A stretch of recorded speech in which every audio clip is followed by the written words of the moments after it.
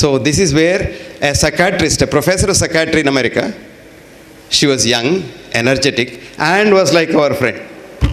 She wrote a book called Dementia, a drug-induced crime on mankind by doctors. And she published this book. Her name is Grace Elizabeth Jackson.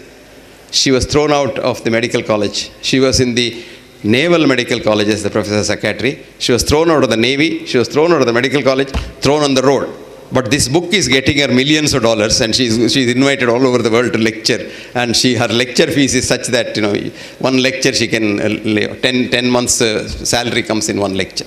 So this girl is very happy. But what I'm saying is, this is how the world is. 1968, I wrote a small article called Unconventional Wisdom in Medicine. When did I write it? 1968. And my department sat together and said, this is a nut, he must be thrown out. So they proposed that I be dismissed. But anyway, that then dean probably was a nut himself, so he didn't dismiss me. So I survived by the skin of my teeth. This happens. This very much happens in this world. So it is very difficult to fight for a truth. I don't want to call the truth, because Khalil Gibran said, never say the truth. It's a truth. And it becomes different later on, because truth is not something which is stationary. Truth changes. And a truth, even if you fight for a truth, it is difficult.